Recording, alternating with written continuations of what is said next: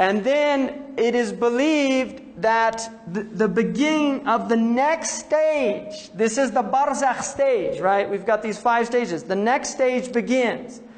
In the Barzakh, there are angels that come.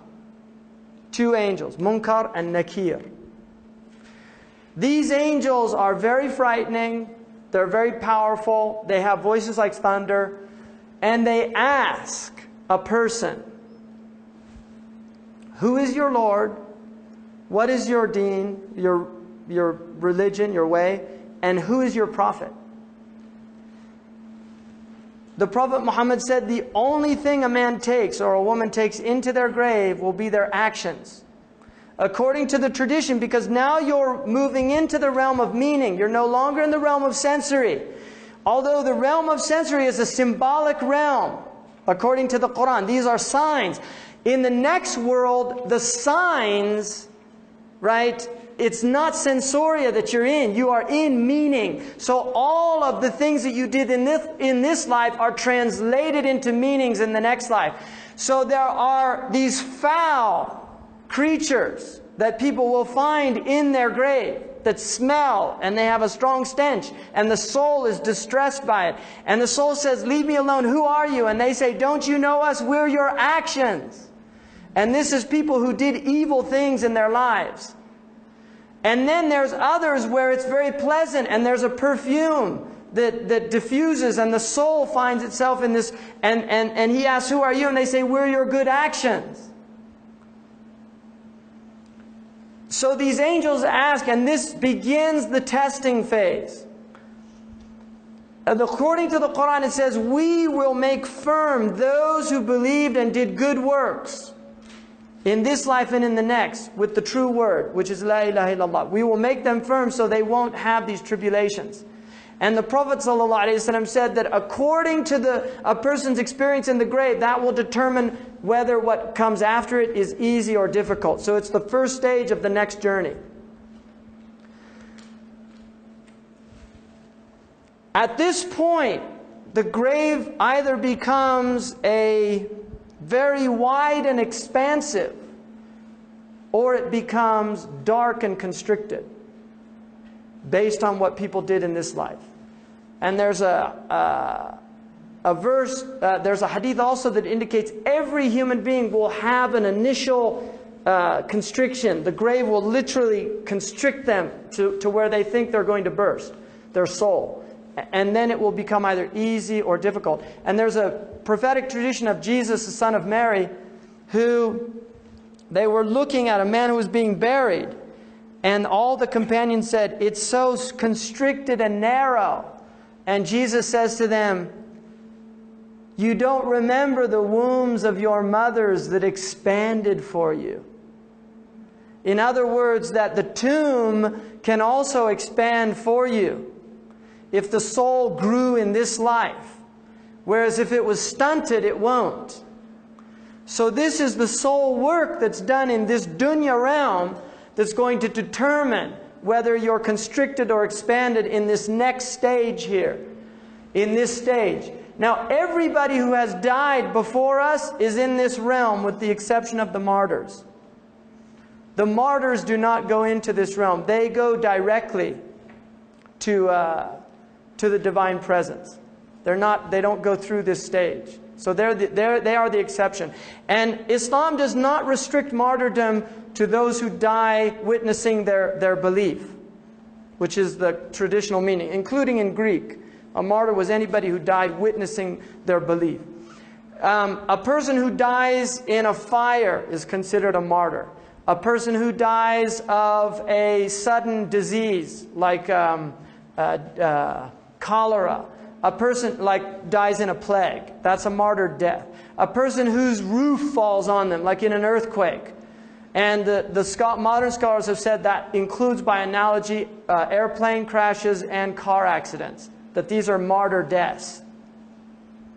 As recompense for the trauma of that experience and not having been able to deal with your difficult, it's people who know they're going to die. It really helps them to resolve a lot of things. Whereas if you die suddenly, there's a lot of untaken care of business, and so this is a recompense for that. Drowning is a martyred death. Those who drown. So these are all deaths of martyrs. So, in other words, if you've been a real rascal all your life, but you die in a car wreck because you were DWI or something. That could, you mean drunk? Yes. Yeah, see, I mean, it's based on acceptance. Yeah, like, it just depends on what state you were in. Because people who can die, you know, that's the assumption of the community is it's a martyr's death. But that is not an absolute, including people who die on the battlefield. We assume that they're martyrs, but there's a hadith that said one of the first people to go to the hellfire is a soldier who fought to be called brave. And he tells God, no, I fought for your sake. And God says, you lied. You fought to be called a brave person, and you got your reward. They said you were brave. And the same with a scholar who learns that God says, why did you study? He said, I studied for your sake to teach your religion. And he said, you lied. You studied to be called a learned man, and you got your reward. And the same with a wealthy person. On the other hand, you have a prostitute, according to the hadith, who once came to a well and put her shoe down and brought water up and drank it. And there was a dog who was dying of thirst. And she looked at the dog and thought, that dog is like me, thirsty. And so she put her shoe down and gave the water to this dog. And the Prophet Muhammad said she was forgiven all her wrong actions for that one act. Right? And there's another man who said, who comes on the Day of Judgment, the only good action that he had was he used to loan money to people. And when he sent his bill collector out, he said, if they don't have it, just leave them. And the hadith says that God said, I am more generous in absolving my debts than this man. So he forgives him. This may be splitting hairs, but in the case of soldiers fighting both sides in the name of Allah, say for instance the Iran-Iraq war, if the soldiers on both sides die, that can happen. That can happen, yeah. It depends on whether it was a valid ijtihad or not. If there's a hadith which says the one killing and the one killed are in the fire, right? So generally, it's not the case. And they said, we understand the one killed, what about the one killing? Or we understand the one killing, what about the one killed? And he said, well, he would have wanted to kill him had he been able. So they both have that. Whereas if there was a valid ijtihad, which is where, you know, both sides, like in Muawiyah and Ali, the initial great tribulation between the two companions who fought. There is a hadith that said the one killing and the one killed are both in paradise, except the one who killed Ammar. And that is considered a mutawatir hadith, which has the highest level of veracity. It's a hadith that so many people narrated it, it's impossible for it to have been considered a lie.